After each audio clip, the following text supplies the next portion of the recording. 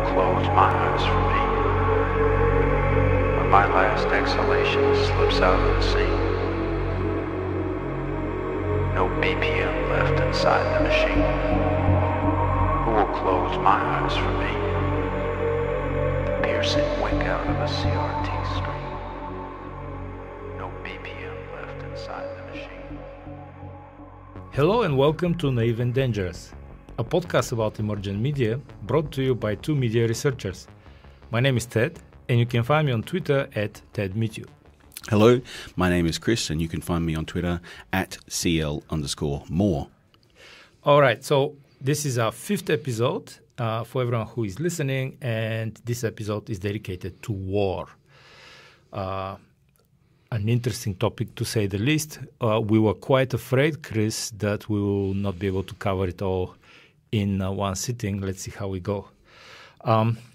Where to begin? Let's begin with the titles. What do we say? So when we were talking about this episode, we were talking about the potential of the title being war, but in brackets, total war, and that is a reference to a video game series. So we're hoping that we'll end up talking about that, but we'll see how we go. I've got a couple of quotes from a game, a tabletop game that made its way into the Total War franchise. But you've got a couple of quotes first about war. And I think we should go through these quotes, and then that can help us figure out a title for the episode at the end. Yeah, let's do that. So shall we start with mine? Okay, so my first quote is one by Timur, one of the famous, in fact, the last famous Central Asian conqueror, the last of the Chinggizid dynasty. The last effort to restore the great Mongol Empire over Eurasia. He lived at the break of the 14th and the 15th century, and he was known as Timur Leng by his contemporaries in the West. Latinized version is Tamerlane. That's how you might encounter his name. Leng means lame. Because he, as a young man, he had an arrow stuck in his leg during battle, and basically he could barely walk properly. So, anyways, the quote by Timur is, "It is better to be on hand with 10 men than absent with 10,000." Such a great quote. Such a great quote, isn't it? Because it tells you so much about the fact that it's not about numbers. It's about being there. It's about spirit. It's about strength of will and willingness to sacrifice. And the second quote is, I wanted to provide an alternative to that Central Asian perspective. So my second quote is from Edward III, one of the most famous English kings, the king who began the 100 Years' War against France, and the winner of Crécy and Poitiers. And it's a famous quote. And it's about the Black Prince, who was the son of Edward III. And the quote is, "Let the boy win his spurs." And so for those of you who are listening and are not aware of the context here, the context is amazing because the quote was uttered during the Battle of Crécy, which was a very critical battle for the 100 Years' War. The English were heavily outnumbered. And Edward III had given the command of the center to his 15-year-old son, right? I underscore 15-year-old son, right? Known as the Black Prince because he wore only black armor. And the English center was very heavily pressed by the French from two different sides, and they were being overrun, literally. And so they needed reinforcements. And one of the guardians of the Black Prince, who was a established, very experienced knight, I forgot his name now, ran back to the reinforcements where the king was, asking for help. And to which Edward III replied, "Let the boy win his spurs," meaning let him prove that he can be a king one day, right? So prove through bravery and sacrifice. That's amazing.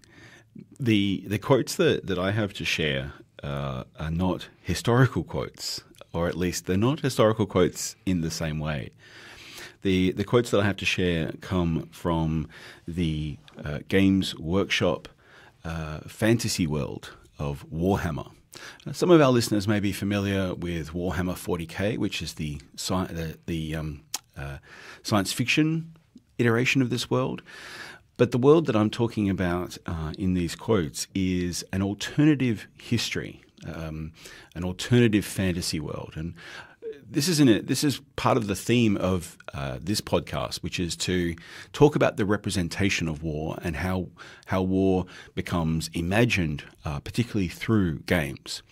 Can I interject? First Please. of all, I really love the fact that, and this was, for everyone who's listening, this was totally not organized or planned, that I came up with two historical quotes and Chris picked quotes from a game environment.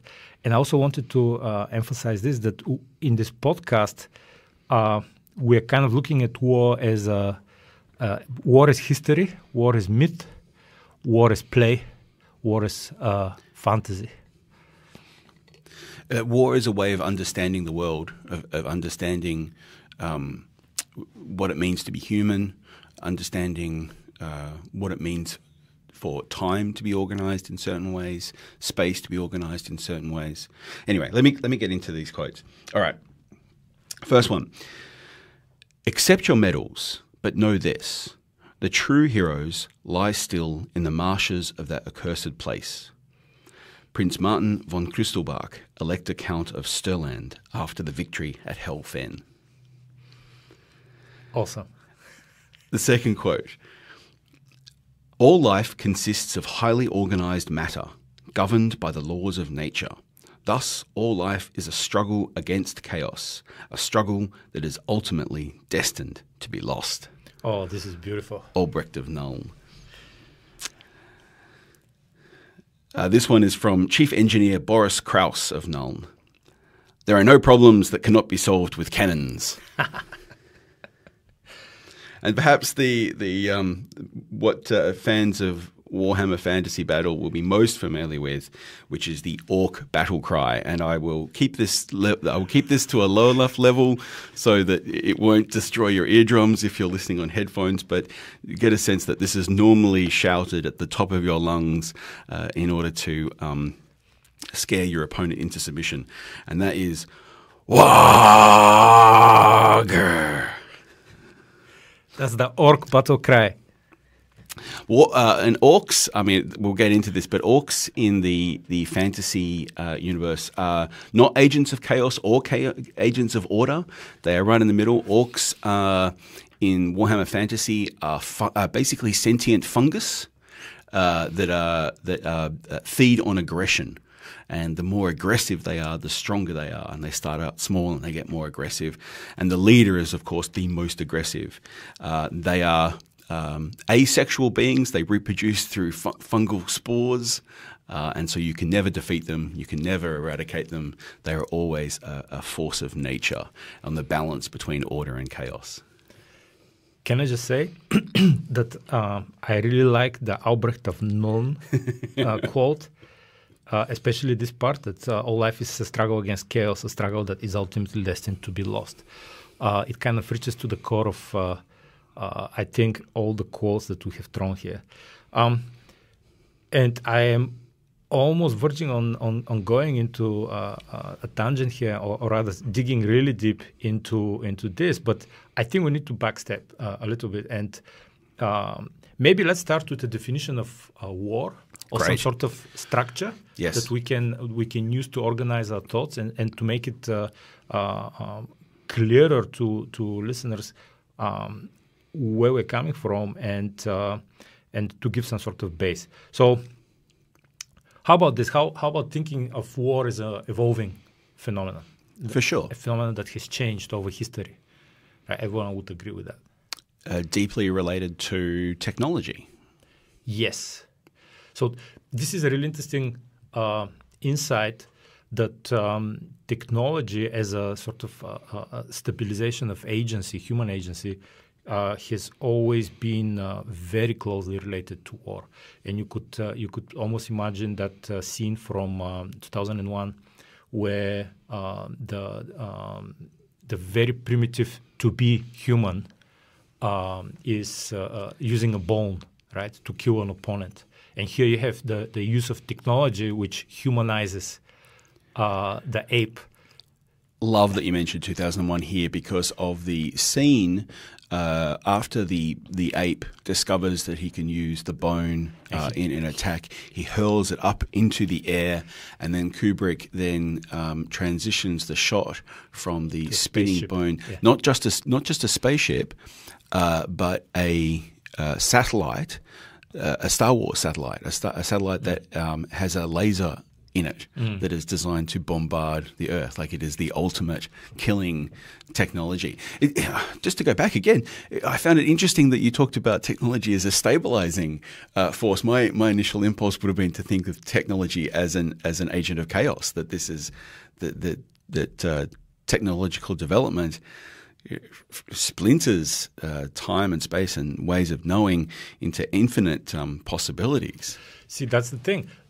When we think of technology, we should probably first be very specific what technique is. And I have a specific reading here. Awesome. Which is not Heideggerian, and we don't need to go there because we're talking about war. But to put it very simply, technique is agency stabilized so it can be used over distance. So when you think of someone using a stick to touch something that they don't want to touch with their hand, the stick acts as an extension of the hand, acts as the agency of the hand, stabilized over distance, right? So it can be used at a distance. Another great example that you could imagine here is the speed bump, right? It's a classic example, which is what is the speed bump? It's the agency of the policeman standing there trying to block traffic, which is over a certain speed, right? So again, agency stabilized to act over distance. The problem, or the interesting conundrum rather, because it's not definitely a problem for everyone, is when this agency starts, or rather these agencies in the plural are stacked in very complex systems, and they are used to act over distance, right? And because there are so many agencies involved, there is a number of unpredictable developments occurring continuously, for which we cannot account. Hence, And that's the chaos. Exactly. Hence the chaotic effect. Absolutely. I love the way you describe that, particularly the speed bump. There's a speed bump at the university here where there's an early child centre and there's a speed bump outside of it. But then there's a bus lane where the buses can pull over that doesn't have the speed bump. So the speed bump is designed to slow cars down around where children may be. But then there's a lane, so cars will automatically shift into that lane, thus getting closer to where the kids are. So I totally agree with you that the technology is a stabilizing force, but this stabilization then leads into... See, because there is a saying here coming from one of my favorite philosophers, Bruno Latour, which is that technologies are relentlessly moral. And he used it on purpose, obviously, to it's a provocative statement when you think about it, but the point he's making is exactly this, that they're relentless. And they're relentless because once you put them in place, they will keep enacting the agency that's encoded in them. And they're moral because each of these agencies has a certain effect on reality, moral in the sense of the intentional change in reality that has been encoded by the person who developed the technology, right? So they can have profoundly negative effects, right? But they will be relentless. This intentional change of reality, I think, is at the heart of why I'm interested in this topic and the way in which both war itself, but also the way in which we represent war, whether it's through film or games or novels, stories, even myths of valor and things like that, represent this. I guess it's a stabilizing imagination of war and its effectiveness. I agree in more ways than I can express very quickly. But the reason I wanted to straight away interject, Chris, is because there is an argument to be made that there was a profound paradigmatic shift in our understanding of war and in how war started to be enacted in reality with the shift from the 18th to the 19th century after the French Revolution specifically, and the totalization of the emergence of total war as a concept. So let's go there. Let's do that. And so there is a taxonomy that is used by military theoreticians and by military academics, and it's a taxonomy which argues that there are 4 generations of warfare that have existed, with the first generation being, if you imagine those films depicting, ancient times or medieval battles, usually you have 2 lines of men clashing into each other, right? And that is the first generation of warfare. 2 lines of men. They can be pikemen, they can be infantry, they can be cavalry for that matter, but they clash into each other. Two lines in a specific space. Does this generation also entail, ancient warfare as Yes. well? So we're talking, ancient Greek. Ancient since prehistoric times. Yeah. Up until the second generation of warfare appeared. And that second generation of warfare appeared with what we now call the Napoleonic Wars, and they're actually the extended wars of the French Revolution, right? Let's talk about why those 2 generations are different. What defines the It's movement? really fascinating. So the first generation of warfare, it has many implications. We will start unpacking down the track in this podcast, hopefully. But what you have there, first of all, is a select group of men, right? So these are warriors. Right, a class. Exactly. The perfect word. They are a class, or even better put, they are a caste of people within society whose role is to fight. Professionals. Right? They're professionals, and the professionals is how we will put it. Yeah, right. They're people who live this. This is their being. A calling. A good word, a calling. It's their calling, right?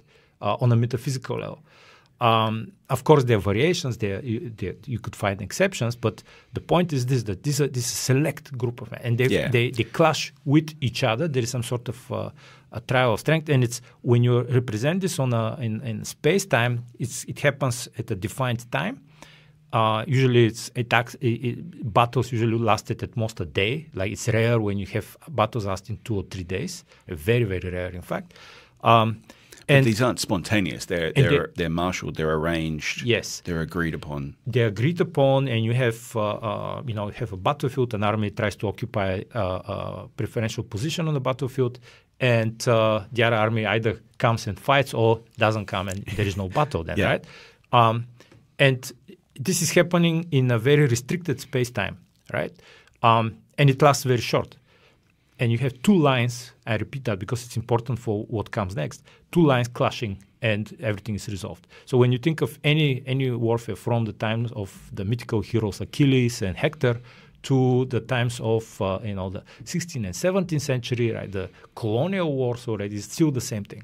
And then comes, The technologies at this time are pretty well limited, but we are talking about shields, pikes, even guns, even after the guns appear. So what happens the moment arquebuses and then muskets arrived in the 15th and in the 16th century?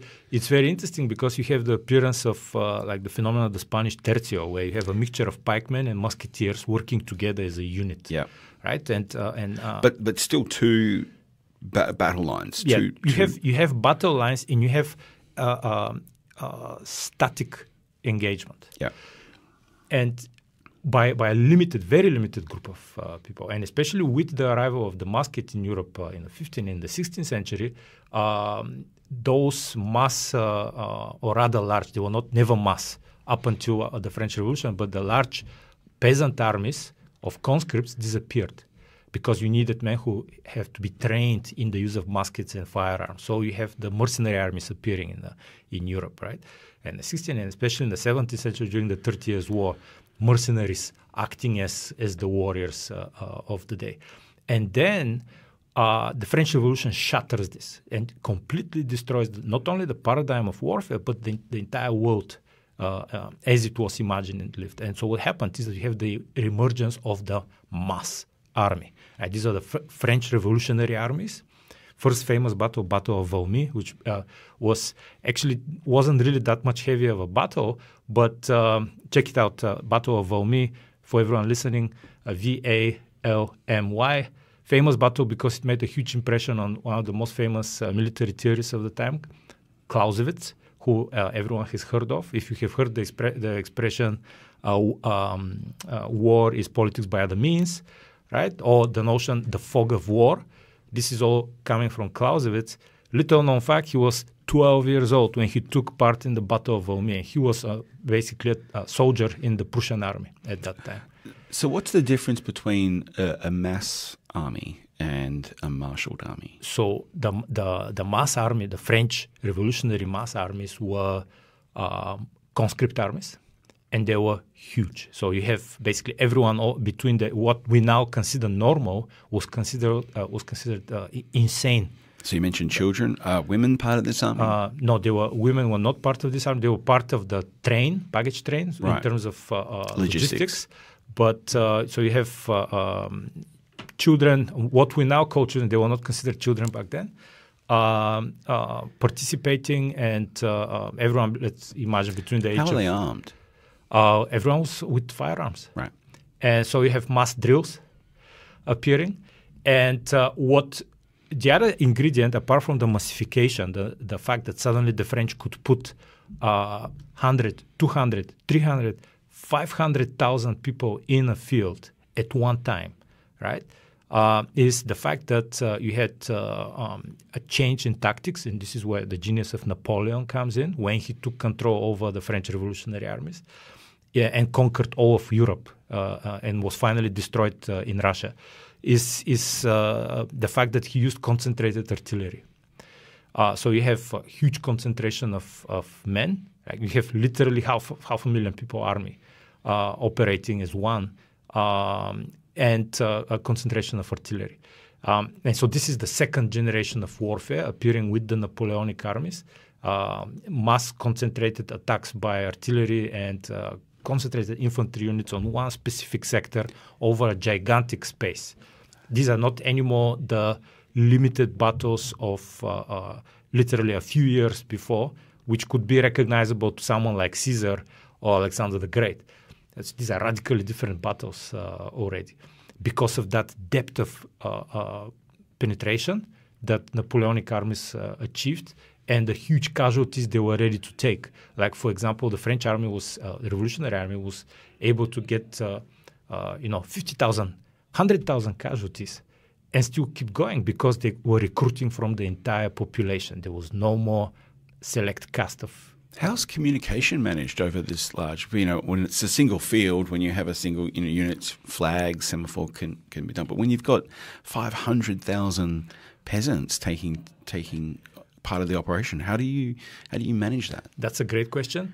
Riders, right? So with messages and training, so that a lot of the decision making could be delegated to trusted generals. Right. That being said, it was still problematic, of course, because of the fog of war phenomenon, right? That's beautiful, because we'll definitely come back and talk about the fog of war. And so what happens then is that, and this is a really interesting phenomenon because it's even to this day is poorly understood by the population at large, the effect that the Napoleonic wars, which were actually quite short, they lasted pretty much around 20 years in Europe, hit on world history.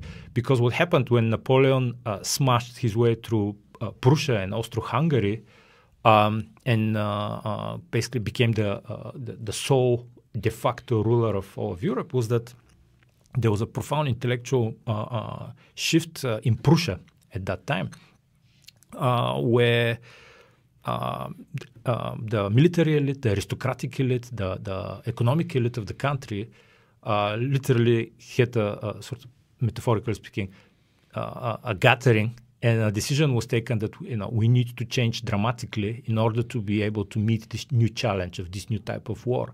So the modern state appears. That is the origin of the modern state. The Prussian state is the first modern state. So we have modern mass education, compulsory primary schools, compulsory secondary schools, to generate the kind of human who would be able to be effective warrior in a total war army, right? We'll come back and again talk about the role of games in that education in a minute. But I want to get your thoughts on where this second generation transforms into the third generation. So it was the Germans, the Prussians, in effect, who made that change.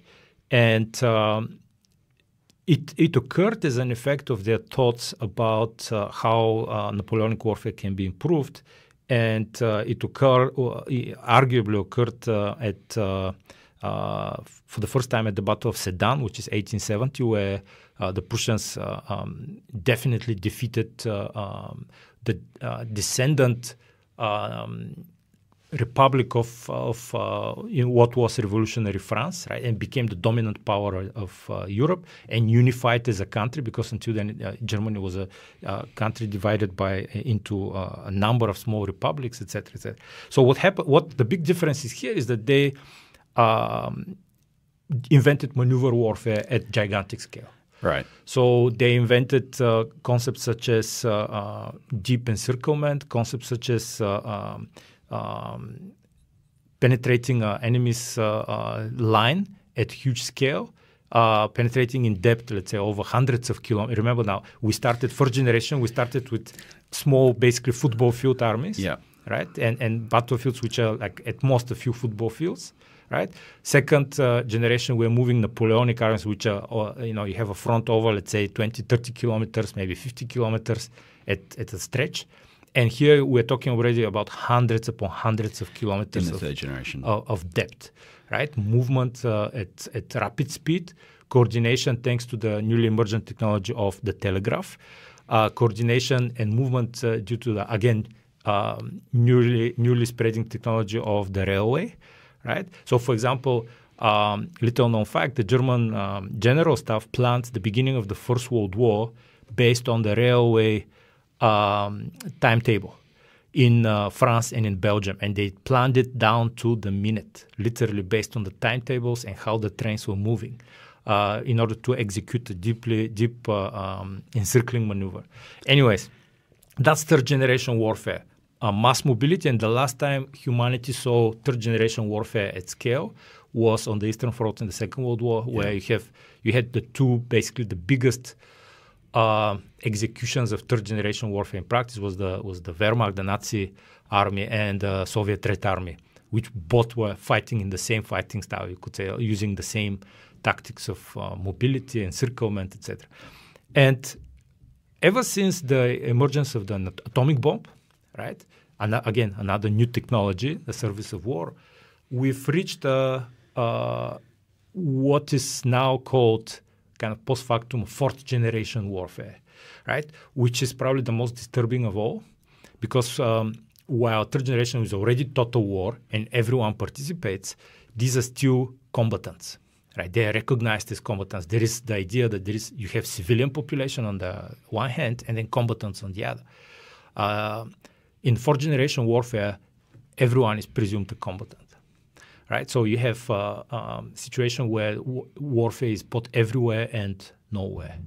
It's a hybrid warfare, hard to recognize from peacetime. So the best possible illustration is what is happening in Afghanistan or in Iraq or in Syria, for that matter, where you have, you could have a peaceful street in a city with people drinking coffee, and then you would have a huge explosion, brief shootout, and then the fourth generation warfare has disappeared as quickly as it appeared.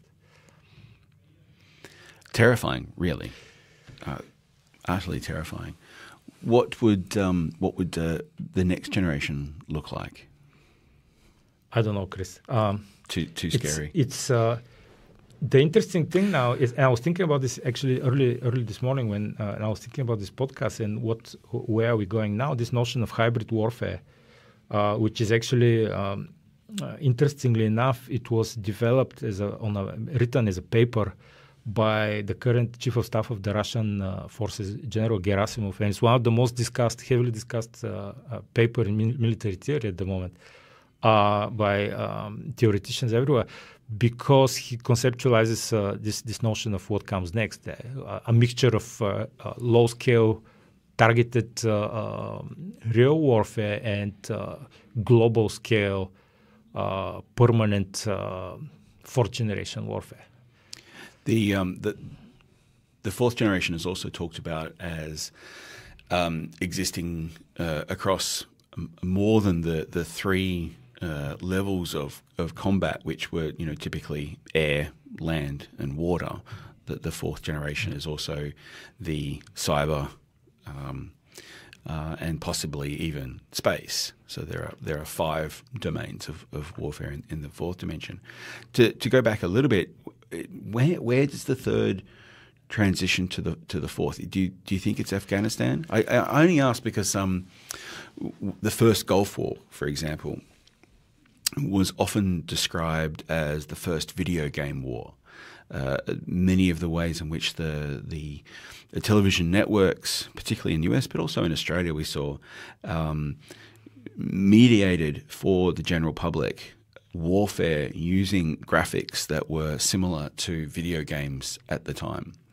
And so video games became an important metaphor for communicating to the broader world the strategic level of warfare, at the same time as reducing the graphic content of news media coverage of the war that came out of Vietnam, for instance. It's a good question, because probably around the time of the Vietnam War certainly had elements of fourth generation warfare, specifically in the way the Viet Cong was operating in southern Vietnam. But I would say at the second Iraq War, 2003, we saw already a full-on illustration of fourth-generation warfare in practice, with the way the Iraqi resistance was fighting American forces on the ground there, and the situation in Afghanistan, which is basically has been at that level for 20 years already. Yeah. But your point about the first war in Iraq is really interesting. Because we remember Baudrillard's dictum, right? That the Gulf War never happened, or rather did not happen, and he said that because of the way it was implanted in the population's minds as a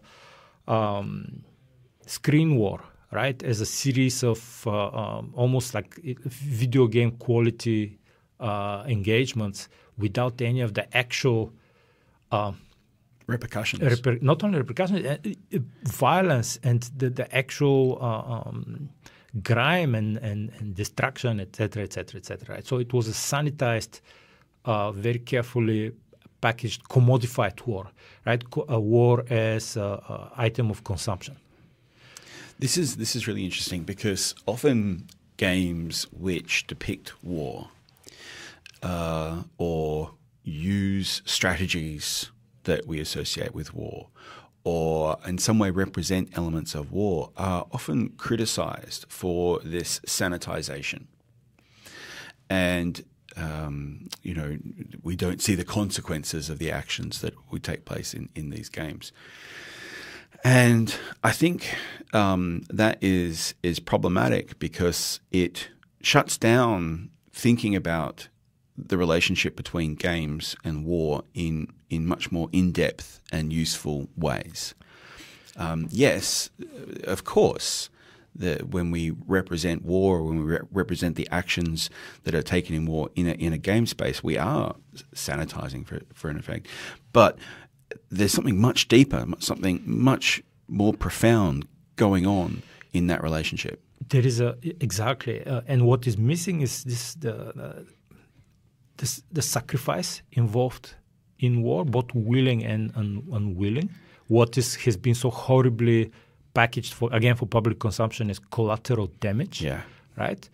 This is horror personified, this phrase, because it obscures what is unwilling casualties of someone else's war. And we are verging here on the metaphysical. This is a metaphysics problem. What was and what is the metaphysics of war, right? The kind of supra real meaning of war, because there is a meaning at this level. And there is one of the things I was thinking about is war has always operated at least in a traditional world, the pre-modern world or non-modern world, if you will, both on two levels, both as a profane exercise of basically the exercise of violence, but also on a sacred level. And usually people have the connotation straight away, he's talking about the Crusades. The Crusades operated at that level initially, but this notion of war as operating also on a sacred level can be found in all traditional cultures, and that's the level of the heroic. And it always involves personal sacrifice, right? And the achievement of some sort of transcendence through personal sacrifice, not collateral damage, right, or anything like that. So, how to go? How deep do we go here? Because we can go very deep. I'm thinking of a few things. Like, for example, I'm thinking of there is this dialogue. It's a famous one, and I highly recommend all our listeners to read the Mahabharata, which is one of the traditional Hindu texts, in one of the jewels of Indo-European tradition. It's a big book, so it's a wonderful story, and so this is the story of the people who ended up becoming the gods of the Indian pantheon. And they were people, actually, right? So, and what's interesting there is that you have this story of Arjuna. He's a hero, and he is on the verge of a huge battle. And on the other side, people who he will be fighting are his former friends. And so these are people who he really doesn't want to fight, right? And he's full of doubt, and he's full of fear, and he's experiencing a very low moment just before the battle, and he's full of fear, not so much for his life as for the fact that he is transgressing something by fighting his former friends. And so he has a dialogue with who is in effect the god Krishna, who is disguised as a normal person. And so there's this famous dialogue there about this battle, and in which Krishna tells him, basically, to simplify it very much, that this war has both an inner and outer meaning, and the outer meaning is subservient to the inner meaning. So war has the war that Arjuna is fighting is both operating on an exoteric and an esoteric level, right? So exoteric is what's happening outside. So this is in terms of the actual fighting, but he's telling him that you shouldn't I'm paraphrasing, right? You shouldn't worry about the exoteric level because it has already been predetermined by the gods. It's out of your hands, in other terms. It is fated, and literally there's nothing you can do to change any of this. So there's nothing for you to worry about. You should be worrying about the esoteric, which is the inner war, which Krishna tells him is the war against yourself. This sounds very similar to Viking mythology. There you go. And this is the same Indo-European mythological root, you could say. And so Krishna tells him that esoteric war is a war against your own fears and against your will to live. Because the will to live, that attachment to this animalistic nature of life, is considered as a weakness, something that prevents you from the attainment of a higher level of realization. And in the Mahabharata, this is called karma yoga. Interestingly enough, so it's the yoga of action, right? So war as a way of achieving a higher state of being. So this is one thing I was thinking about, and the other thing you can find very similar threads in, like you pointed out, in Viking mythology, and the way the Vikings viewed the experience of the warrior. Very often, Vikings, for example, would undress and go into battle without any armor, because if they're fated to die, they'll die anyway. So what's there to worry about? Like famously, Harald Hardrade at the Battle of Stamford Bridge went into battle without armor and died. But that's because he was obviously fated to die there. There you go. Yes, and the Last Viking, by the way, check it out. Battle of Stamford Bridge, 1066. Amazing story. And the other thing I wanted to mention is, and I was thinking about this, I was telling this to my son, the story of Decius Mus, which is really fascinating.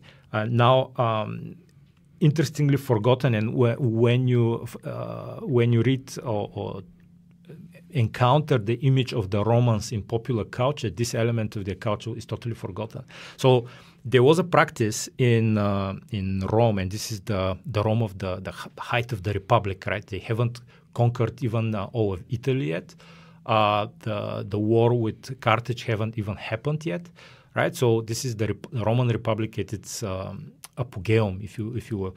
So there was a practice there called devotio, and our word devotion in English comes from that specific practice.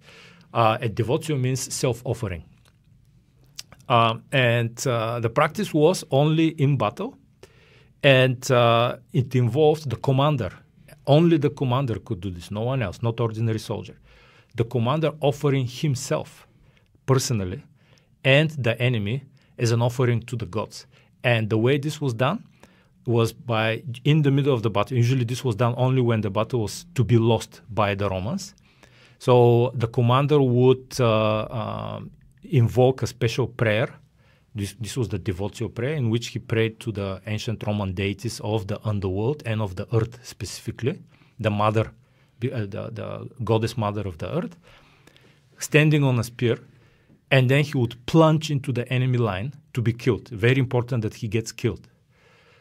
In which act usually served to catalyze to an incredible level the Roman army, and they would win. And so the famous case, Decius Mus, a Roman consul, which in the Roman Republic, the consuls were the two rulers of Rome at the time. So think of it as a president, right? So the Roman consul, Decius Mus, in a battle, offered himself, because they were about to lose the battle, offered himself in a devotio, plunged himself to death in the enemy lines, got killed, and the Romans won that battle. And then his son, and this is where it gets unbelievable, his son was a commander of a Roman army fighting in the same war against another tribe, and they were also about to lose the war, and he also performed a devotio and also got killed. And they obviously, and they also won the battle. And it's amazing to think of a generation, an age, an epoch in which leaders of people are willing to self-sacrifice to the higher good. Yeah. Right. And offering themselves as an offering to the gods. That seems so strange. It's strange to us. But you realize when you read about these people and to what level this was considered something to replicate, something desirable, something to fear, and you realize how strange this sounds to us. How much we have changed, right? How much our perception of reality has shifted. Because this was something totally parsible and easy to understand for someone from medieval Europe, let's say, 2,000 years after Decius Mus. But only a few hundred years have passed since then, and this is totally impenetrable to us, right? It's completely alien. It's really strange. I think you hit on an interesting point there in terms of how we understand the world. And in thinking about the stories that you're sharing, in my knowledge of warfare is much more based around popular culture, right? And thinking about how Hollywood has represented war, how war is represented in novels, stories, comics. It's not actually that far away. I'm thinking about narrative as an ordering principle for understanding these events. We understand these heroic tales of self-sacrifice as a way of understanding the world. But I think this brings us up to thinking about games and thinking about games' relationship to warfare. These are games are a technique, I think, of warfare that are intertwined in terms of how we understand war. Yet, what's interesting here, and there is a link, is that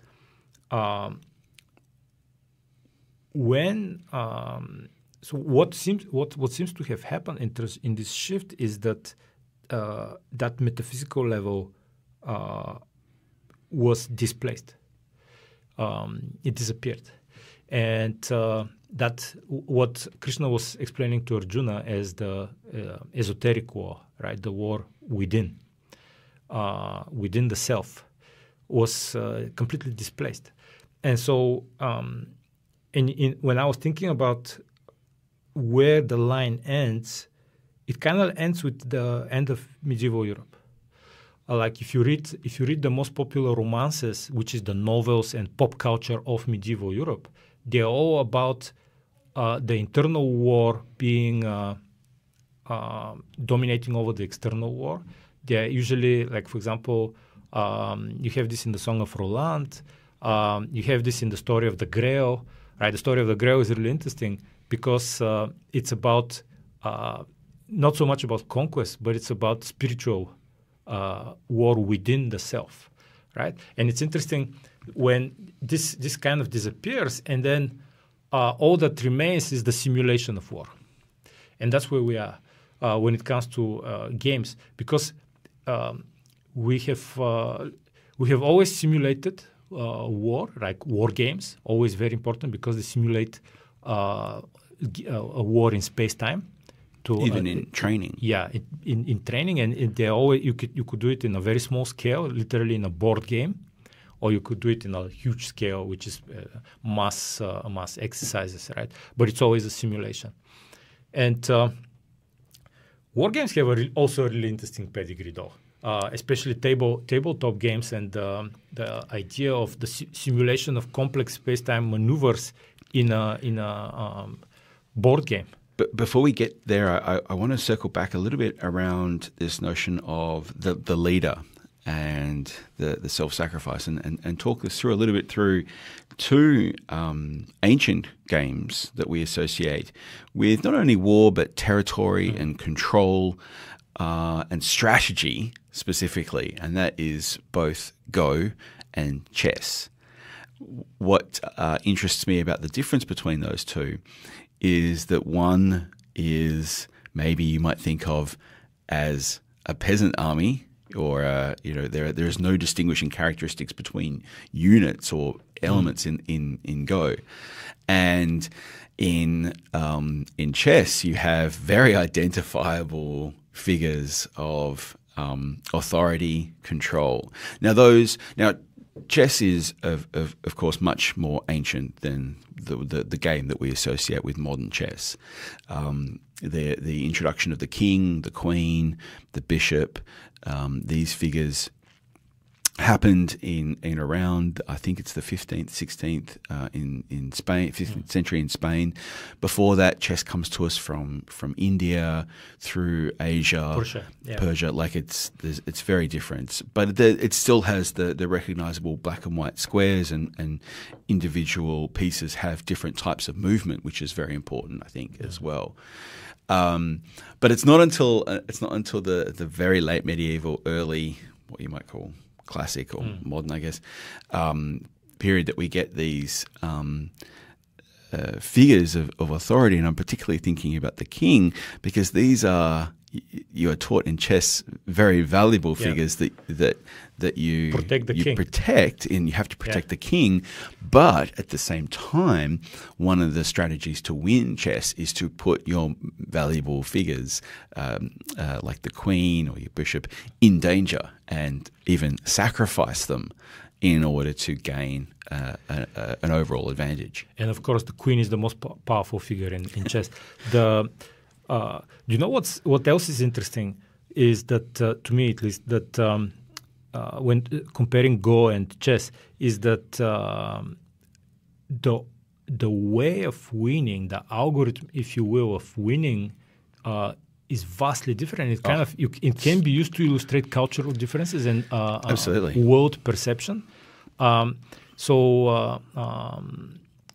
Like in chess, right? In chess, your goal is to eliminate key figures of the enemy and put the enemy in a situation where they are checkmated, right? The king is destroyed. But notice the very technique of what checkmate is that it's impossible to move or to take. There's no position, so it's all about position, but perspective as well. And the elimination of key of figures.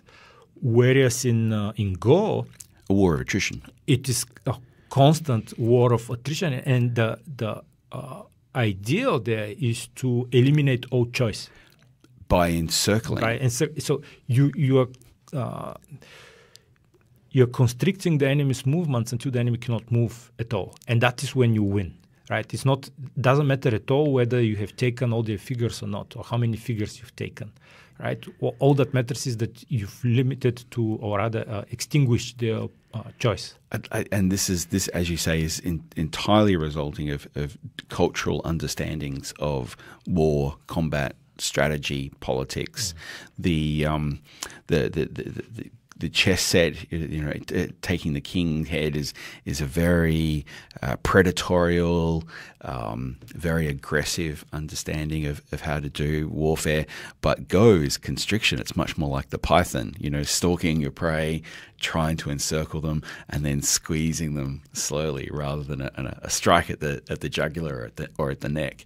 Two totally different frameworks for understanding conflict, understanding resources, understanding space, understanding they both take turns, which is quite interesting. So there's a similarity in temporal dimensions there.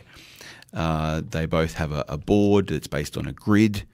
There are some kind of core similarities that make those two games interesting in terms of how they understand war in time and space. Do you know what's interesting? There is no chance there. None whatsoever. Yeah, luck is eliminated. And this is interesting because if you look at the oldest board game that we know of, right, which I'm kind of shouting back to our previous podcast when we talked about the Sumerian world and Enki and Asherah and the importance of Sumerian mythology. The Sumerians played a game called, and now we call it the Royal Game of Ur, because that's when the game was discovered. We don't know how they called it. But it was a game which was a little bit like so it was a little bit like Go in the sense that you had a set number of figures that you had to move over and create a loop on a board. I think the most common comparison would be backgammon. Backgammon, yes, but dice were involved as well. Oh yeah, and not only dice, 4-sided pyramid dice. Yes, there was luck was essential part. Chance was an essential part in that, which I think is interesting because when you think of war and how war actually unfolds in the real world, there is always chance involved, right? There is always the element of unpredictability, which is interesting enough eliminated both in chess and in Go. But returns in the modern era of war games and board games. Big time.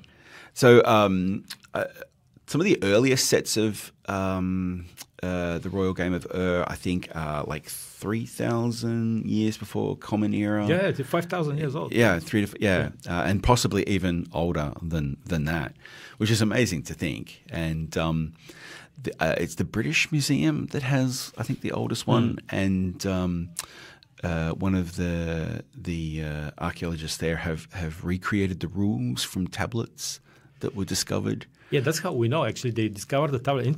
This is fascinating because we don't know how the game was called, but we know its rules. Yeah. So, and then let's return because we are going on a tangent again, as usual.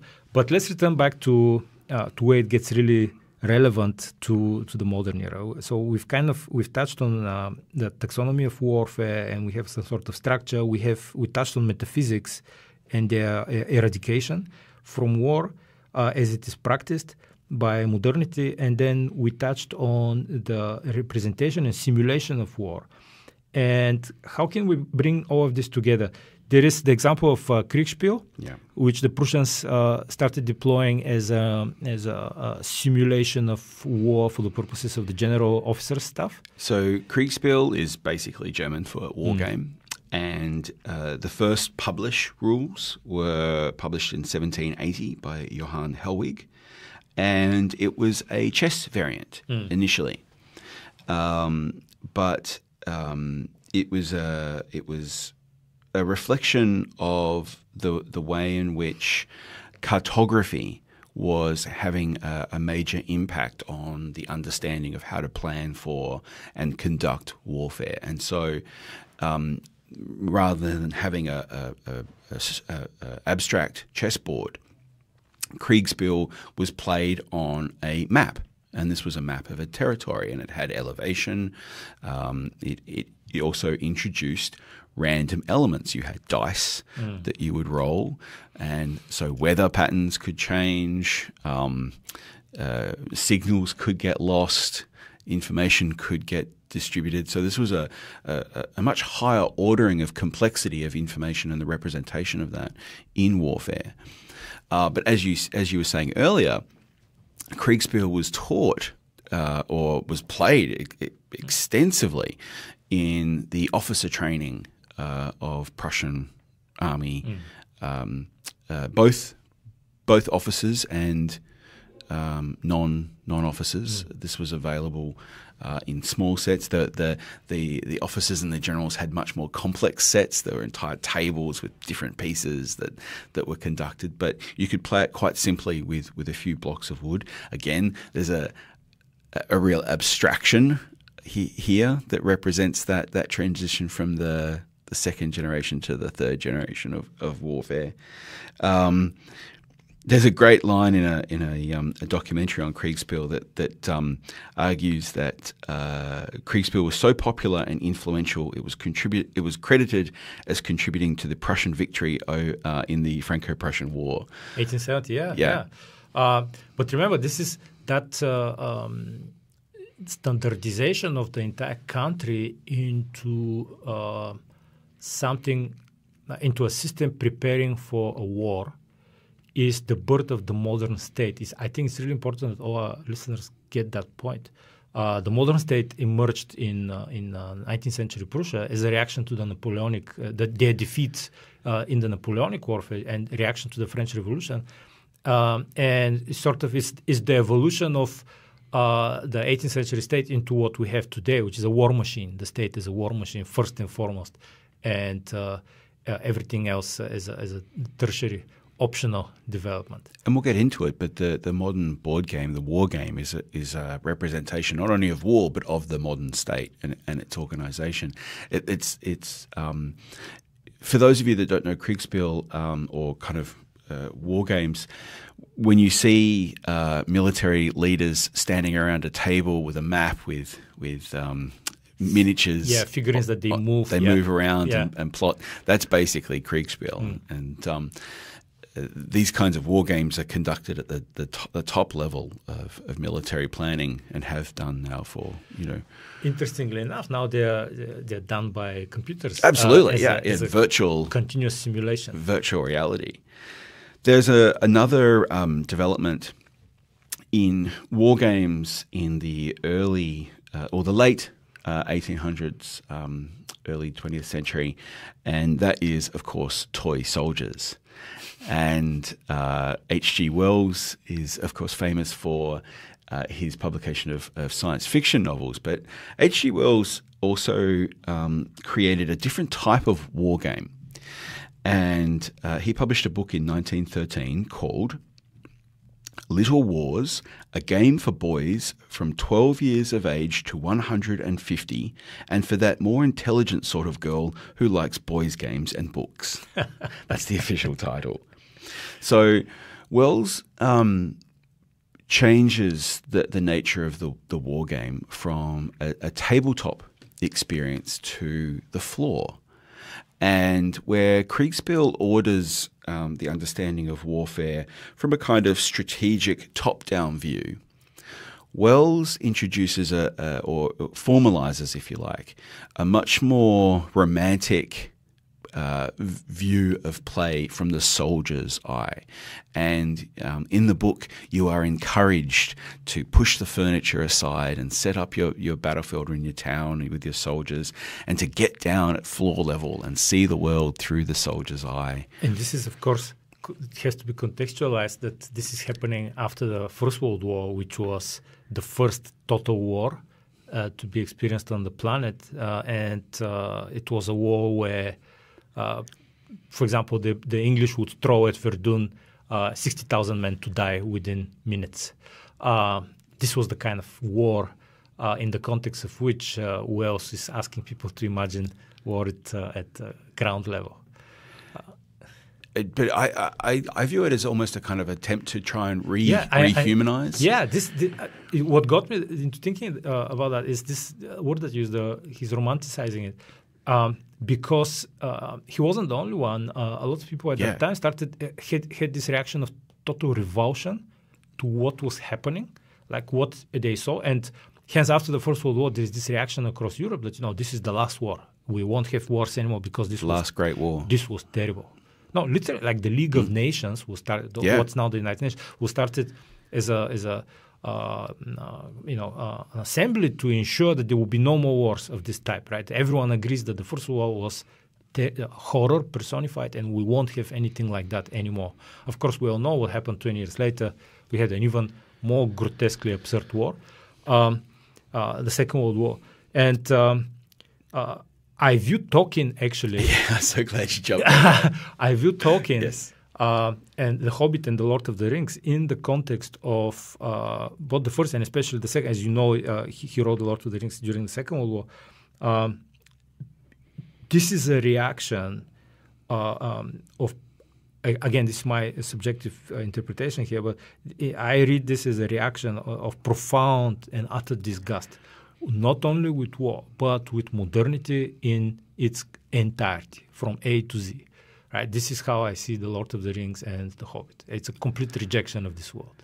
So I'm really glad you made that jump there, because this is the direction that I really wanted to think about in depth, and this is the role of fantasy in regards to warfare, and the way and the role that fantasy plays in our modern imagining and understanding of the way that we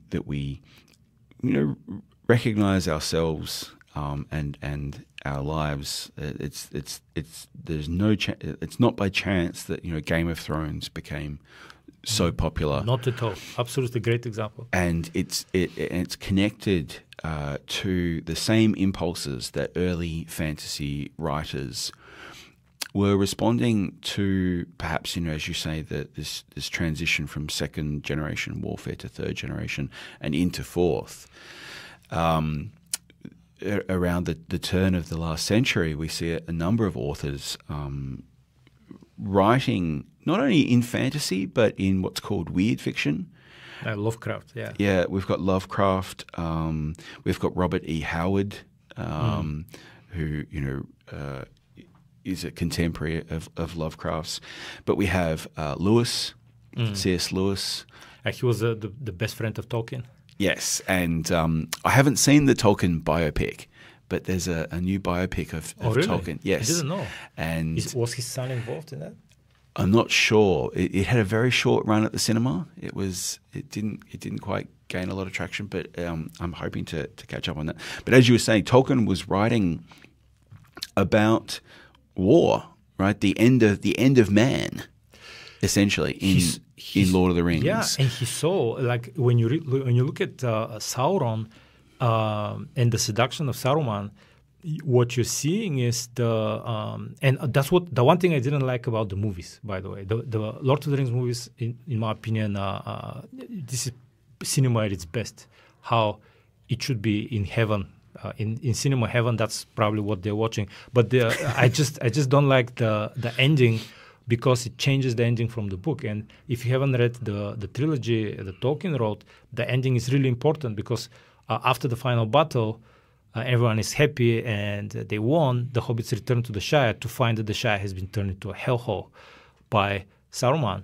The scouring of the Shire. And it's turned into a hellhole by introducing all of these technologies, all these techniques that Saruman was introducing earlier in Rohan. And so the hobbits have to fight one more battle in order to defeat Saruman. And this is really important, because it shows that in my opinion, this is where he really reveals his hand. It shows what he was really describing, what he was really against. And that, of course, was the modern world as we know it, the world of total war, the world of the state as a war machine. It's really dark. That last chapter in Lord of the Rings is so devastating, because that idyllic lifestyle of Hobbit of the Shire is gone forever. It's destroyed. And even though they can rebuild afterwards, as you say, this introduction of these new technologies, the old ways of life are burnt down. Everything is destroyed. And that's really important here, because many people make the mistake, I think many people who really mean well, into reading Tolkien as being against technology, which is, of course, totally not the case. Like, the world of the elves is the world of high technology. The world of men is a world of technology as well. The world of the dwarfs is turbo technology, when you think about that. What he is against is how technology is being used. Irresponsibility. Yes.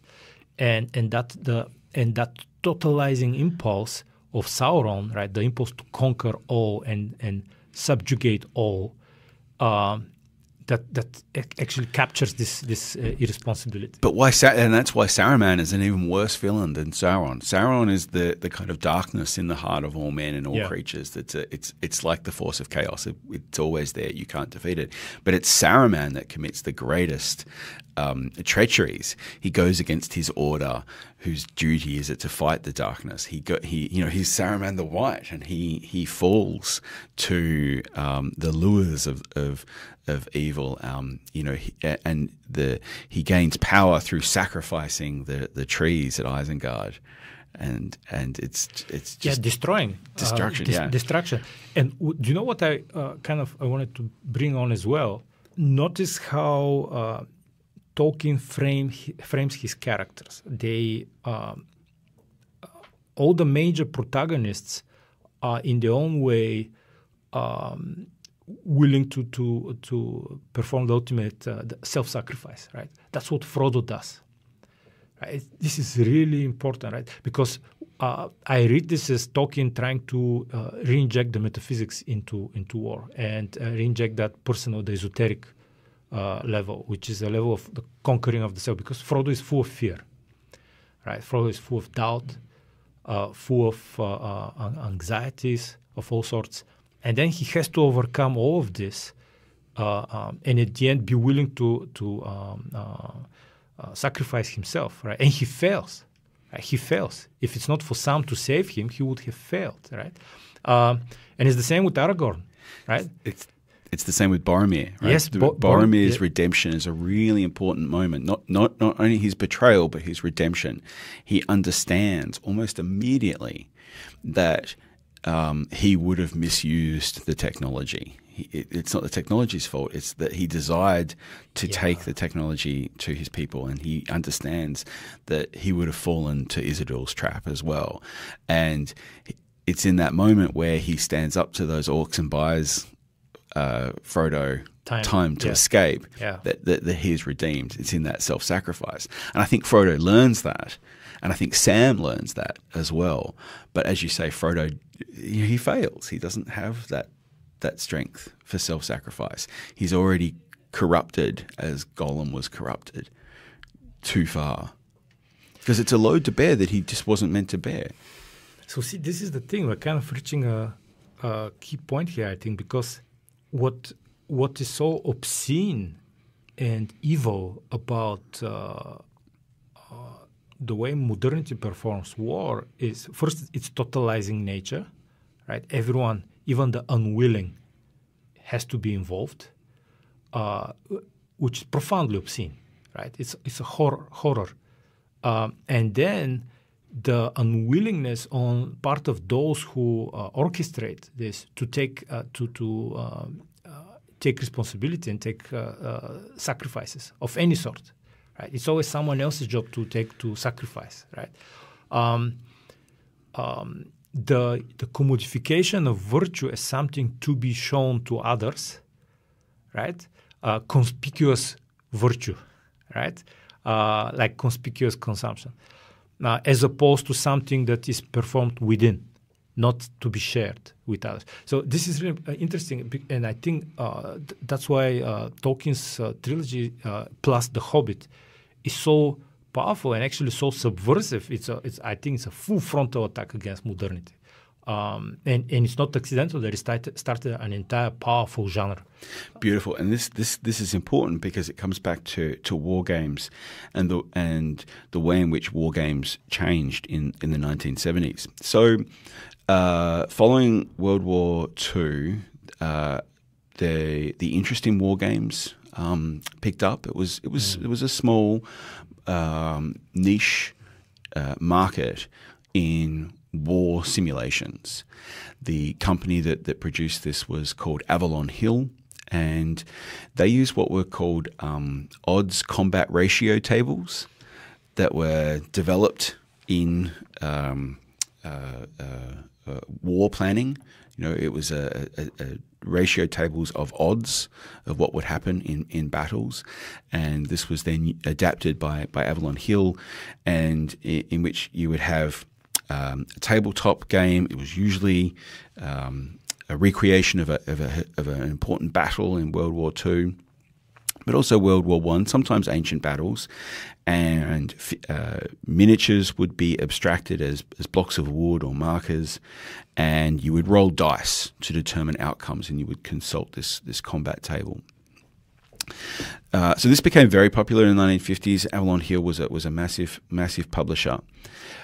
And, of course, by the 1970s, there was a resurgence of interest in Tolkien and in fantasy in general. It's interesting that the cyclical nature of genre is a couple of decades old. You know, we see it in the around the publishing of Lord of the Rings, and it comes back in the 70s, and I think it's come back again now in the 2010s. I won't be surprised, actually. Probably one could make the argument that the resurgence, or rather the rediscovery of fantasy as a genre in the late 70s and early 80s is tied to the profound crisis in the West in the 70s, the recessions, etc., etc. And so we have a rejection of reality again on a popular level. And so what was pulp, considered peripheral pseudo-literature, to this day, there are many people who would say that fantasy is pseudo-literature. It's unbelievable to me that such people exist. Would suddenly became popular again, and then you have Hollywood discovering this and riding this trend, and we have a number of fantasy movies appearing. That's in the 80s. In the 70s, we have this important innovation, and it comes from Gary Gygax and others. And of course, I'm talking about Dungeons and Dragons. But before we get to Dungeons and Dragons, we're talking about chainmail. And so Gygax and his friends and other groups at places like MIT were playing these miniature recreations, these board games, and they got bored with the modernity notion of large armies or massed armies fighting against each other. And so they started to create fantasy armies. So rather than soldiers battling, you started to introduce fantastical elements, monsters, elves, dwarves, Trolls, orcs, trolls especially, but of course dragons. And it was I'm gonna regret saying the name because I think I've got it wrong, but I think it's Dave Arneson. He created a mod, basically. So Gygax published Chainmail, which was a rule for fantasy battle armies. Arneson created a mod for this, which changed the focus from massed armies to individual figures. Again, doing what Wells was kind of doing back with Little Wars, but this was a dramatic shift from armies and mass tabletop armies to singular figures. Usually, a lone fighter like Conan the Barbarian, raiding a dungeon or a castle, and not always fighting your own way. The other mods appeared where sometimes you would be a rogue-like character and you would start to overcome challenges not based on fighting, but avoiding fighting. So it's a dramatic shift in war games. Do you know what's really interesting? Because this shift is literally a return to an imaginary world of Bronze Age warfare, which was a warfare of and by heroes, right? So this is literally Achilles versus Hector in the Iliad, right, on the fields in front of Troy. Absolutely. And the whole point became telling these stories through the warfield simulation. So there was still odds ratio tables. There was still dice. And we see the return of the Roman D20. We see a whole range of other dice to represent different relationships between the size of the person, the weapon that they're carrying, the amount of movement they can do. It's still organized as a war game, but it is a fantasy-driven war game, allowing people to have heroic elements. And this is where we see the introduction of things like hit points. We see the introduction of levels. These are core gameplay mechanics that are still with us in the video game industry. And in fact, it's not just that, but it's the organization of the narrative of the hero from unknown blacksmith's son or whatever to mighty hero. Yeah, notice that these are tropes, right? And these are tropes which have one thing in common: they're non-modern, right? It's a rejection of the society and worldview which we perforce inhabit today. Even when it gets modern, it gets demodernized, right? So steampunk, gaslight, all of these tropes are to demodern. Even Shadowrun, which is cyberpunk, but fantasized through elements of introducing elves and dwarves and again orcs into this world. It's demodernized. Do you know what? See, because we keep repeating this word, and I have a feeling that many of our listeners are probably wondering what does this actually mean in practice, demodernized. And the best way to illustrate this is when you think of how warfare operates today, just the horror, and how we've been configured to think about it and normalize that this is how war should be. And I was recently reading about the Crusades and famous. I mean, there are many such examples. This one that is quite famous when it comes to Saladin, the Muslim ruler who lived at the time of the Third Crusade and who reconquered Jerusalem for Islam from the Crusaders. And after the Battle of Hattin, in which he defeated the Crusaders, so the Crusaders stayed in Palestine in total disarray. And so he starts besieging castle after castle and retaking them. And so we have this one case where there's a castle, and he's besieging it with his army. And inside the castle is, again, a crusader with his family, and then his son, who is getting married. And so, and this is a true story, by the way. You can check it out. And so his son is getting married. And so in the middle of this fierce siege, there is a wedding. And so the people from the castle are sending a message to Saladin that, let's stop the war for a while because we have a wedding here. And then he stops. They stop. And then there is a wedding, and Saladin gets invited, and then he gets offered cookies, etc., and food, and everyone celebrates. Okay, done. We celebrated the wedding. It's all good. So let's go back to war. And, and there are many stories like that, right? So you have when you think about it, you can laugh. It's like a story from a fantasy book, which is completely unbelievable. It sounds like a fantasy, and so it's interesting that fantasy becomes popular in the 1970s, particularly following the Vietnam War, and then you see the rise of the sword and sorcery movie in the 1980s. And I've got a couple here that are some of my favorites that I want to mention. Dragon Slayer, Excalibur. Oh, Excalibur is such a good movie. It's basically the return of the Arthurian myth in popular culture. Everyone should watch Excalibur. Conan the Barbarian. Everyone has to watch Conan the Barbarian. The first one. Yeah. I'm talking about the first one. The second one is abysmal, but the first movie is astonishingly good.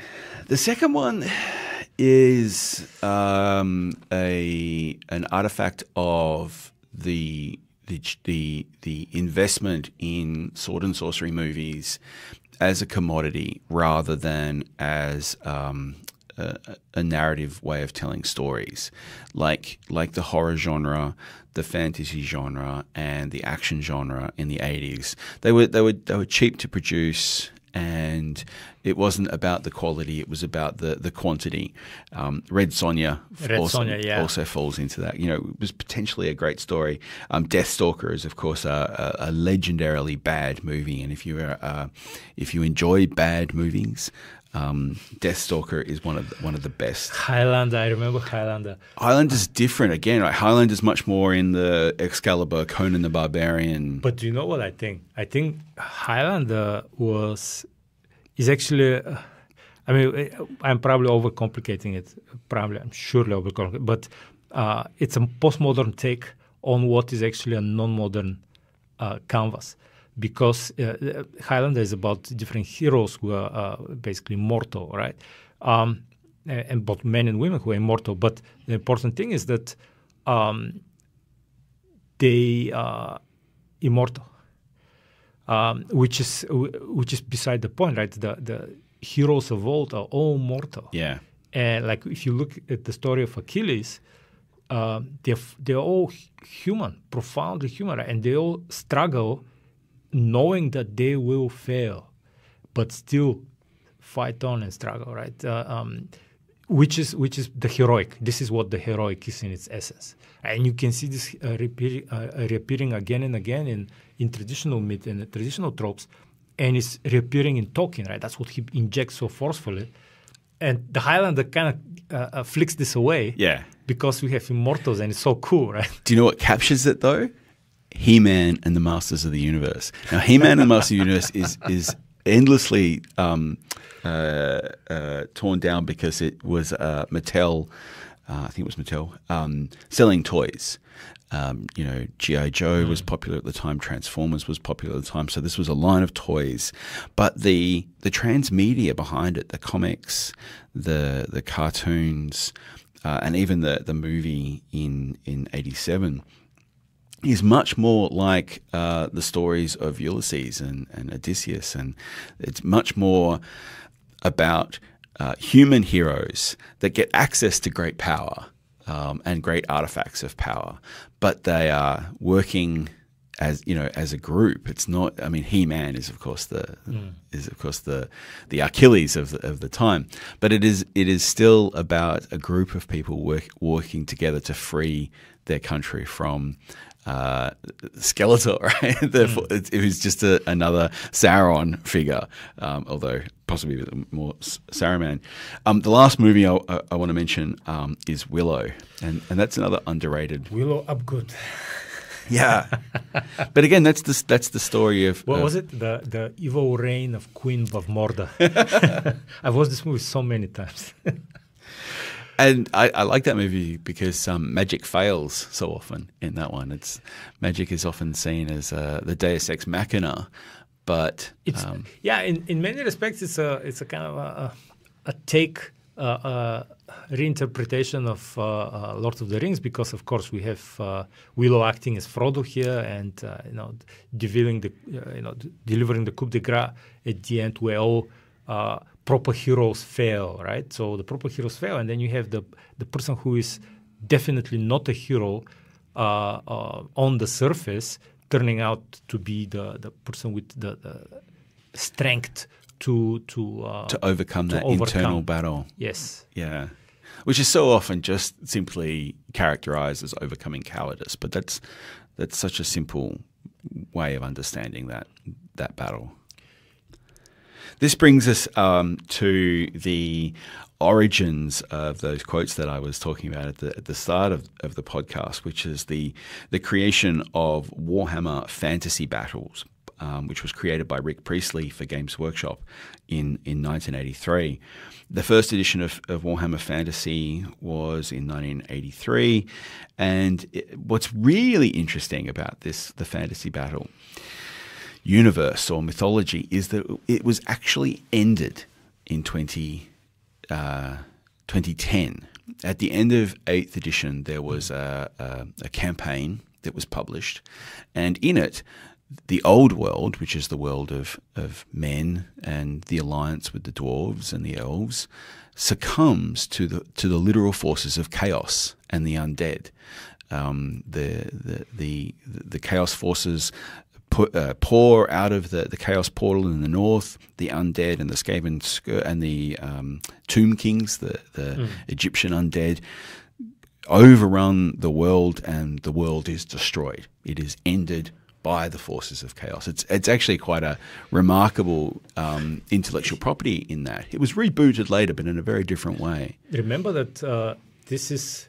So one of the big differences here, and I'm kind of jumping deep into myth, but this is a direct reimposition and retake of the ancient Indo-European mythology, and which is known in the West, for example, through the example of Nordic mythology and Ragnarok, right? But the death of the gods and the end of the world is a primary trope in ancient Indo-European mythology.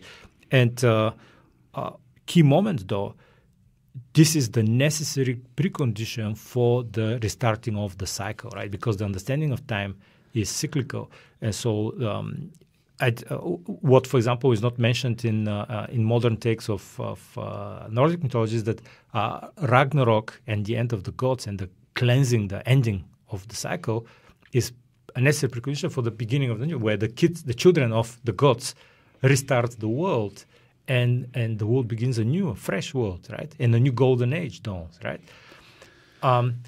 This is when you have that in Warhammer, and kind of. I find very interesting that you have the world is ending and the new world has to begin, right? We get a little bit of this in the Marvel Cinematic Universe with Thor Ragnarok, which is the end of Asgard, and the survivors of that cataclysm, they get attacked by Thanos, and half their population is destroyed, and so the remnants end up on Earth, and they rebuild Asgard as a small fishing village. It's not the same kind of poetic, but there is an element of that in the MCU. This, I think, is a useful segue because I'm conscious of time, but to start talking about Total War. Total War series, the game series started by the Creative Assembly. In 1999, Creative Assembly was an English company, and it was initially backed by Electronic Arts, and they made sports games to start with. Yeah, but they made their money and name with the Total War series, which was, initially it was a Shogun Total War, which came out in 2000. I was surprised by that. I thought medieval Total War was first, but it was actually Shogun, which is a retelling of the Japanese Edo period. So it was the beginning of the Edo period. So Beginning. it was the gigantic civil war that lasted in Japan for a few centuries, that was ended by the victory of Tokugawa Ieyasu and movement of the capital to Edo, which is now called Tokyo, and with the capital of the Tokugawa clan, right? And so this is, you're inserted in that period of strife and civil war, and your role is to unify Japan, which is what Tokugawa Ieyasu did. What's really important about the Total War series is that it brings together the strategic bird's eye view, the somewhat abstracted level of warfare that we see in Kriegspiel and board games. Yeah, so this with war as management. Yes, yeah. So that's one part of the game, but it also then switches over when you enter into a battle into a real-time strategy game, and you are on the battlefield and you have to control units in real time, much more like the Dungeons and Dragons, much more like the Little Wars. So it is Total War is a really interesting game that kind of brings together these two understandings of time and space and understandings of war in this remarkable package. And I think that's why it resonates for both of us, but in different ways. Yeah, because for me, what's really interesting about Total War series is that it's the most successful so far reinsertion of different historical periods into a game environment. And there have been many what are known as strategy games, either turn-based or real-time strategy games, which obviously operating in different historical periods. But Total War is apart, basically, a quality apart from them all, because of that mixture of the bird's eye management level and the real kind of tactical level of an actual battlefield, where you can be at the eye view of and adopt a point of view of a soldier or of a unit as they clash with another unit. I mean, those of you that know games, might know Civilization as a strategy game that manages the state of war. Age of Empires also. Age of Empires, which is, is Age of Empires real time? It's real time, yeah. So that has the real time in it, but Total War is the only one that brings these two together. And what was also very, very important about Total War was that it was historically accurate, and the historical accuracy was fetishized by the players and by the creative assembly when they were positioning the games to an audience, because you knew that you would be dealing with accurate place names, accurate population, often language, things like the different the clothing, the banners people would be carrying, the names of generals, enormous intricacy of historical detail was inserted in these games, and it's kind of culminated. So we started. We had first Shogun, then we had Medieval, which was a European game. We had Rome, which was a European antiquity, and then we had Medieval 2, which was probably the pinnacle of the series for historical accuracy. Yes, I completely agree with that, and also because it was a game that was purposefully left open by the developers for modders to add even further historical detail and to adapt to all sorts of different environments. So, for example, the Medieval 2 Total War game allows players to start, I forgot already how many, but you have the major European countries from the medieval period appearing there. But modders were recreating it for tiny principalities in Central Europe, let's say, or somewhere in Eastern Europe, or in the Balkans, or in Asia Minor. or in North Africa for that matter, which obviously the developer would not have the resources to cover. So, and after that, the Warhammer universes merges with Total War. But it's a continuation of this logic. One of the reasons why so Medieval 2 comes out in 2006, and that's after the acquisition of Creative Assembly by Sega. And then it's not for another 10 years. There's a series of other games, of Total War games. Empire was one, but Total War Warhammer comes out in 2016. But it is this attention to detail that makes it so successful. It is a total recreation. You might say a historical accuracy, but I guess a fictional accuracy.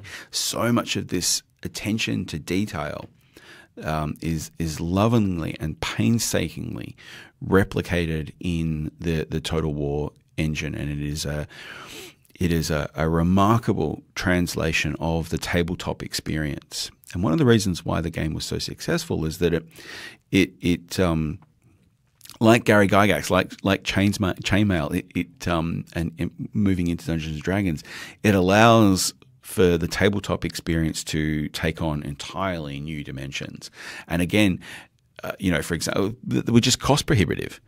The size of the armies, for example, the size of the figures, the detail on the figures. Warhammer was very much a hobby. In fact, many hours would be spent painting and collecting, assembling and making the armies. Probably a kind of an order of 10 to 20 to 1, where you would spend this immeasurable amount of time building these armies. So what's really important here is to kind of return us to that main canvas that we started with, is that you have this universe, the fantasy universe, which is operating on these principles that we already covered. It's a kind of symbolic rejection of modernity, and that's one. And it has its own internal logic, and it's internally coherent. And then the other aspect here is that you have that mixture of the in terms of the stages that we encountered. You have that mixture of the lines clashing and the element of management. Which is the opportunity to immerse yourself in a world and perform this world, because this is what the real-time or even turn-based strategy games are. It's an immersion of into the performativity of the world, right? So as you are enacting this world, because the world will not move anywhere without you enacting it. And this is why the game is so interesting, because it seems to blend together all the different generations of warfare in one simulation, one coherent package. You do have these massed armies of lions. Sorry, without the fort. Yeah. You can, to an extent, enact mass mobility warfare. I can speak from the fantasy, because that's where I spent most of my time. Because some of the armies are just masses. Some of the armies, like the orcs, the Skaven, which are rat men, they're just mass armies, and you just try to overcome your opponent through sheer numbers. Others are highly technical, like the dwarves. Dwarves are very few troops, super highly armored, massive siege weapons, cannons, fire, flowing, even helicopters. It's an odd fantasy universe of this. No way. You have this technical artifact. See, the important thing here is that you often see this actually in the literature. People rejecting fantasy as a genre. Based on the illusion that fantasy is somehow a denial of technology, right? It is not. It has never been. Magic is just a particular type of technology. Yeah. So you have that, but I'm also thinking of that heroic element that we talked about. To to what extent would you say it's present in this? Now, this is really interesting because I think one of the things that you might dislike about the modern era of Total War is the emergence of heroes and the focus on heroes. So heroes have totally disrupted Total War in the game, and this happens particularly in the first Total War Warhammer, but also in the sequel, which came out in 2017, in which there's a much bigger emphasis on heroes, and they have a huge impact on the game. Remember, though, what's interesting here is that they are not actually they're superheroes. Right? Well said. Yes, they are not. Yes, they are not human. No, and that's the thing. That's the big jump. So unfortunately, right. You could look at it as a sort of they're gods diminishment or degeneration of imagination, because in that traditional view that we were talking about, the hero is always human, right? And what is more, a human who knows that they're mortal and they will fail, right? There's no out here. Yeah, there's no winning.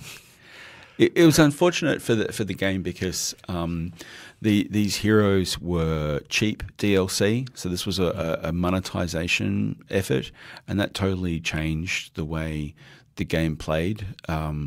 When the tabletop battle, you often had a figure that you painted up that was your your general, but even in your individual rank and file troops, you had specific figures that you would spend more time on painting, and they were your commanders.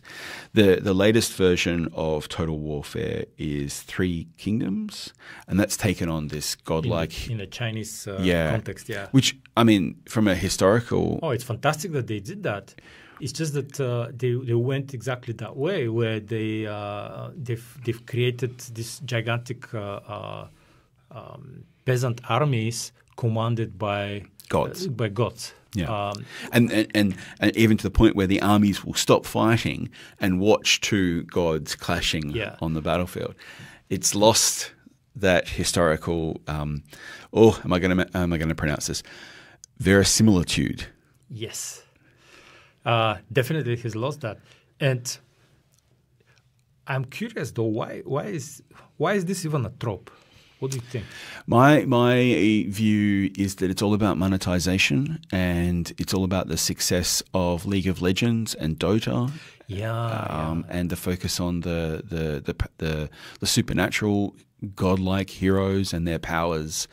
And that becomes just a simple way to make a lot of money on DLC. FIFA has been problematized by this, where you have to collect the star cards. It's just the monetization of the industry. It's commodity fetishism yet again. Do you know what I'm reminded of? I'm reminded of the Song of Roland, which was, for those of you who are not familiar, the Song of Roland was the definitive text of knighthood in medieval Europe. So if you were a knight or a young boy or girl who was preparing, because women were very often also knighted and were knights, this would be your book, the story that you would be reading, the Song of Roland. And Roland was a knight of Charlemagne, Charles the Great, the emperor who unified the Franks.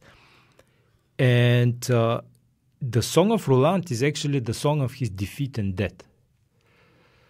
And that's really powerful. And why I'm returning to this, because this is the essence of that Indo-European mythos of the hero, and it kind of touches it so well.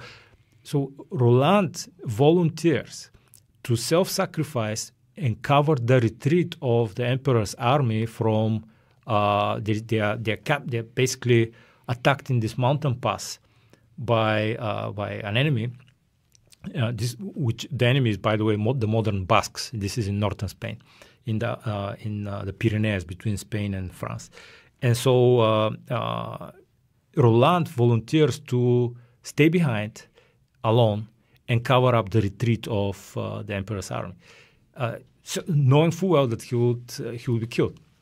And so he is killed, and he's mortally wounded, rather. And so the Song of Roland is the song that he sings as he's dying, and the song that he sings to his horse and to his sword, right? I forgot the name of the horse.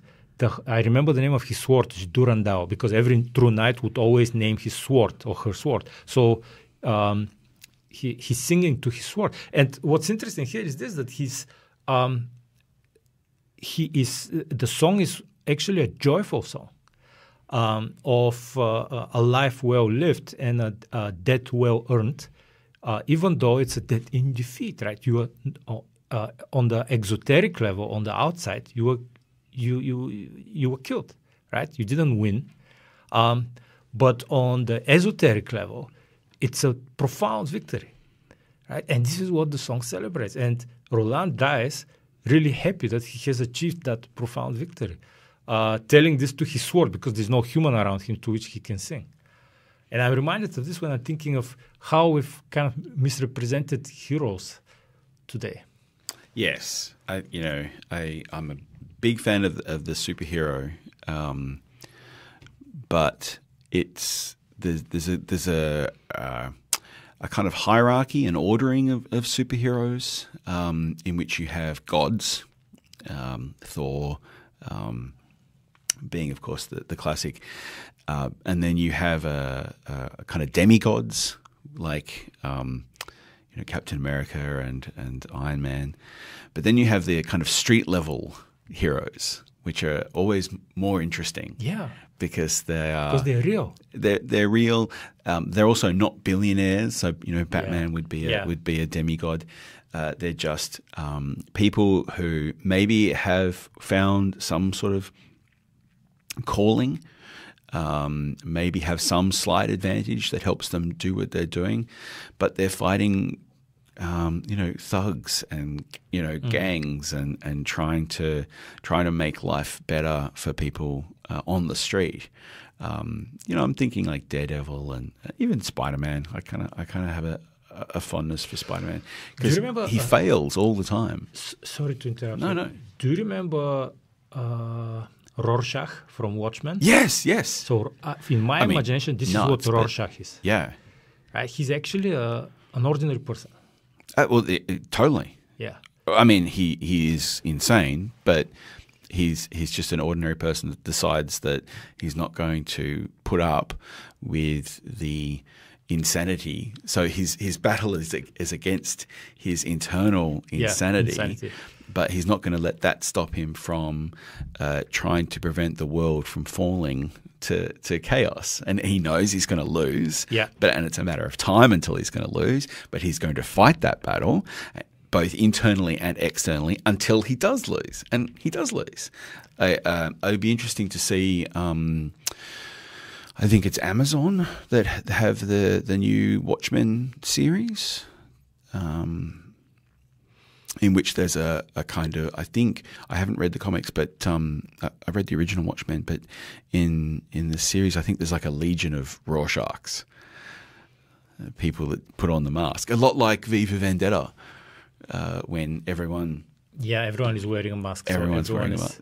And you have... So this is one of the reasons why Anonymous is a fascinating phenomenon, and V for Vendetta I thought was a really powerful story, is this, that actually true heroism is in many respects anonymous. Absolutely. And because the battle is internal, right? Is this trope that we're returning to. And that's the sacred battle is the internal one. And the external one that we associate with war is the profane battle. Right, the battle that can be machinic, can be automated, and the battle that is always horrible, where the horror is. Right, you remember that line from Apocalypse Now, the horror.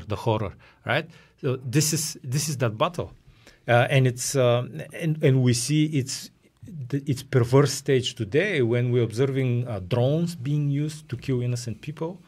Right, people living in fear from machines, which operated remotely, and we call this war today. And I think this is probably leading us to a conclusion. But this is why war games are so important. It takes me back to that point I was trying to make, is that earlier on that war games aren't training us for war, but providing us with situations in which we can fight that internal battle. Even though we have things like save games and difficulty settings, there is still the war game provides us with the situation to test our ability to overcome that internal battle. It's a battle with yourself, and Total War, the creative assembly game, is an example for this. Right? It is the chance to recognize the mistakes you've made in the past, to frame your mental approach to the game, and to steel yourself to not make the same mistakes you made last time, and try and achieve victory. Do you know what how I often play Total War? And let's kind of approach the finish line, as it were. Because you can play depending on you start with a certain country or a certain faction, and you can play very aggressively, trying to attack other countries and conquer territory. Or you can defend peace to the last, as it were. I often like to play, in fact, most of the time, in a way where I refuse to attack any country or any other faction, and just keep developing my own faction. And so all my wars are defensive wars. And it's fascinating because the game allows you to operate in all of these different modalities. I think you would like Warhammer, the first game, because the campaign is about preparing for the onslaught of chaos. Chaos descends from the north. And there's a very heavy emphasis on diplomacy at higher levels of difficulty. Unless you have brokered the peace between the elves and the dwarves, and you've allied with the dwarves and allied with the elves, and possibly quelled the insurrection of the undead in the south, you're not going to be prepared for that onslaught. And so it is a very defensive game, and it tests you, right? Because some of who you think will be allies, like the Border Princes, will attack you, and the Bretonnians will attack you, and it's a lure. It's to pull you into that trap of engaging in a war that will sap your forces, so that the chaos can then march over you. But if you can hold the line and you can withstand those invasions and broker the peace between them, you are then ready for that surge when chaos comes. But of course, they don't stop coming. It's just wave after wave after wave. And it prompts you into then eventually having to take over. But it's exactly that. But it's the stealing of the self. It's not necessarily the battle that you are learning how to fight well, because the real-time strategy is a game of rock, paper, scissors. Essentially, you have to learn what defends against what.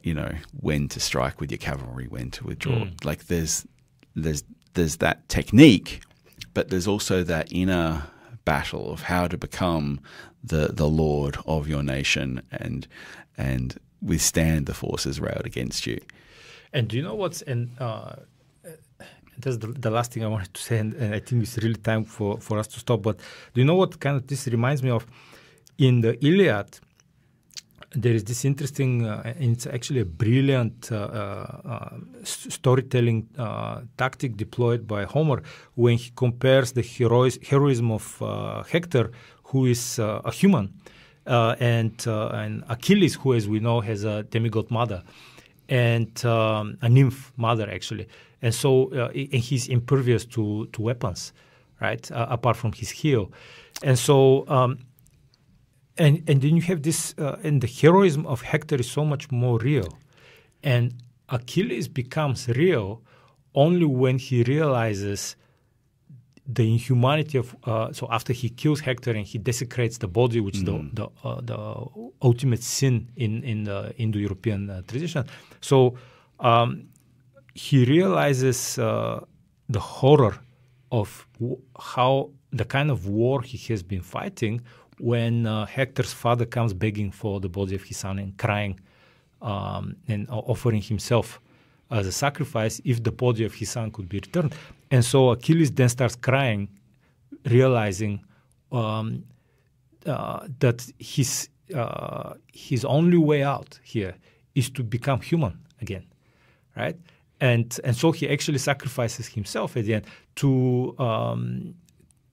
in order to become human and redeem himself as a real hero, right? And he becomes and he remained a real hero in Greek mythology. So with that, I just wanted to restate the title of this podcast on which we settled, because it kind of really captures what we were talking about.